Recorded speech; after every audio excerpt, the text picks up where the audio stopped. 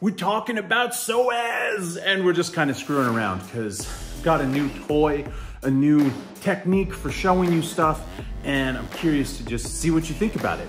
So we've got a virtual anatomical model. We're gonna have it standing three-dimensionally in the room, and we're gonna do a tour and just some off-the-cuff anatomy exploration of the psoas. Won't you join me? We have our anatomical model this time, and we're talking about psoas. Why does this muscle hold so much mystique for so many different therapists? So when you look at this muscle, we have, you know, an origin at the lumbar spine, okay, coming down through the pelvis, moving from posterior to anterior, forming into a tendon and connecting to the lesser tuberosity of the femur. All in all, not much different than, say, your bicep or any muscle. I mean, I don't really understand why people think that this muscle holds so much sway over so much. At the same time, every muscle in the body is important and has a role. The psoas, I think, just gets a lot of excessive, is that the right word? Excessive attention. It's not your psoas. It's not your psoas. It's not your psoas. Like 90% of the time. And when people say that this muscle is tight, or they say that it's, you know, the leading cause of back pain, or that you can, you know, that you can even reach this thing. Okay, you look at how deep that muscle is in the body. And keep in mind that we have a huge amount of tissue stripped off of this model. So over this section, and you can see QL there, quadratus lumborum is right there. Okay, these are gonna be your back extensors. And then you have some of the, you know, accessory muscles of the spine. But when you look at this muscle, you have to imagine that what we have going on in here is all of our intestines. And so anytime somebody says from the anterior approach that they can reach this muscle, I have to doubt their anatomical knowledge, because there's a huge amount of tissue to work through from the side there to get. Okay, I have an approach that I teach and use that actually comes at, instead of, you know, coming in this way, you actually come in laterally. I don't know that this is an even better approach, but it's the one I use because it at least makes more anatomical sense than trying to dive into all of this. All right, so let's talk about some of these nerves that we see. One of the things you may notice is we have a nerve, that's the genitofemoral nerve, actually penetrating right through the muscle. Now you may be like, well, I didn't even know that. Well, here's a real eye opener, is that in most people, there's a study in, I think, 63, I'll post it here, the 63 specimens, 61 of them, the entire lumbar plexus was actually contained inside this muscle. So the nerves that are actually, you know, branching out from the spine here, you can see a little bit, actually enter in to the psoas and penetrate through it. Not around it, not in front of it, but actually penetrate through it, much like you see right here. Now, what does that mean when it comes to working with the psoas? How does this open up our ideas about what it means for nerve pain or muscle tightness? And if these nerves, you know, if the entire lumbar plexus is being squeezed every time you flex your hip, why don't you get shooting pain down your leg? Now, I want you to legitimately think about this, because it's an honest concern. And keep in mind that this is the lumbar plexus. These aren't even the nerves that are directly innervating psoas. So they are actually these, you know, the femoral nerve, all the stuff that's coming down through the leg. This big nerve here, don't get confused. That is actually the sciatic nerve. So that's actually posterior side back here. But we're talking about the anterior nerves that come all through the front and side of your leg. When we talk about psoas, we need to be thinking in anatomical terms and whether or not physiologically our explanations make sense. What are some of the things that can go on with psoas? So polio is actually a really good example of one of the structural functions or structural side effects is you can get atrophy inside of psoas and all of these muscles, iliacus, and well, we took out the glutes, but through the glutes and the entire leg.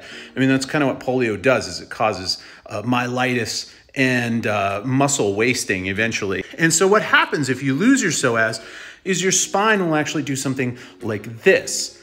And you'll get a bend or a curve because there is no muscular stability on one side. Now that is a legitimate thing, but in a healthy adult, we're not talking about muscle weakness or absence or, an absence of a muscle or a profound weakness. That's what I want to say. A lot of therapists will come at this and say, oh, you need to stretch this muscle, okay? Because when we sit, it's all contracted up. Now I want you to pay attention to where this muscle body is as compared to where it's, how it runs through here. We have sort of a natural curvature. Now, if you picture that femur, flexed up, how much does the psoas actually have to contract? I mean, kind of think about your bicep. If your bicep is here and you just flex your arm and you let your arm rest on a desk, would your bicep get sore? I don't really think it would. And so when we blame sitting for psoas pain, that becomes an issue for me. What else can we talk about here? Now, one of the major issues that I've found in psoas has less to do with it being tight and more with it being weak. An easy test for this is actually just to flex your knee, and then once you get it to that sort of that top, is to actually bring it up above your waist. Hyperflexion, if you will, because that's where psoas starts to really truly engage, okay? Kind of leveraging that thigh up very high. You can have somebody push down or just see how long you can hold it here. I'm gonna wager that you're going to start feeling some burning either kind of in your abdomen like a runner's stitch, or you're gonna have some muscle twitching here along the side of the leg up into the glute as some of these accessory muscles try to help out. Okay, we'll do two variations here. If you wanna stretch this, it's a very simple stretch. It's Cobra Pose from yoga. And you do have to be conscious using Cobra Pose. Anytime you're going to do an extreme motion, which Cobra Pose is, you're going to hyperflex the lumbar spine. Okay, so you're gonna be hyperflexing this. So if there's lumbar spine sensitivity, somebody has, fusion or what have you through here, that might be something that they need to be approached with caution. It doesn't mean they can't do it, but it should be approached with caution. And that will effectively stretch psoas, like no problem. It's one of the most effective stretches that you can do. Now, what about strengthening? Well, our man here could just do mountain climbers. Mountain climbers are fantastic strengthening exercises for the psoas. Anything that brings that leg up above that, the 90 degrees of hip flexion, up toward the abdomen, is going to strengthen psoas. If psoas can flex the leg, what else can it do? Well, it can flex the torso. Okay, so if the leg is stationary and these points are brought into tension, that is going to cause the torso to bend forward. So when you bend forward into an L shape or a right angle, that's gonna be your psoas helping out. Is it a prime mover in these motions? Probably not, okay? One of these things that this area, because of its anatomical weakness here, what is the anatomical weakness of this section of the body? Is that it only has this bony attachment. And when I say only, I mean the lumbar spine is incredibly strong, but there's a lot of muscular bracing that goes on in the abdomen. And so very few things in this girdle, okay, around the abdominals act in isolation. They're all attached to everything. You think about the abdominals, they start back here and they flow all the way from the spine, all the way around to, this line, the linea aspa in the beginning or in the front. So from, the xiphoid process, you're gonna follow the linea aspa down, it's gonna connect here, and that's where your abdominals would be. Did you guys dig that? I hope that you did, because I love this way of being able to give you a tour and kind of on the fly platter on. And I know that I talk a lot. I just want to give you information, and sometimes I just have a lot of thoughts in my head, and I want this to be playful. I want it to be something where we're just exploring and learning together. And sometimes I'm gonna miss a landmark or not know what something's called. And that's fine. That's what this is. It's a knowledge exchange. And what about that thing with the lumbar plexus? Have you ever heard that? Have you ever heard it mentioned anywhere? That your entire lumbar plexus, the entire thing is actually bound up inside of your psoas, or actually puncturing through it. So every time you're flexing that muscle, major nerves that innervate your entire lower limb are being squeezed and pulled and twisted on, okay? That's kind of, it was mind-blowing to me. I really enjoyed this, and I'm so glad that I found that study. It's linked down there in the comments or in the description. If you like this, you know what to do. If you want to see more, same thing.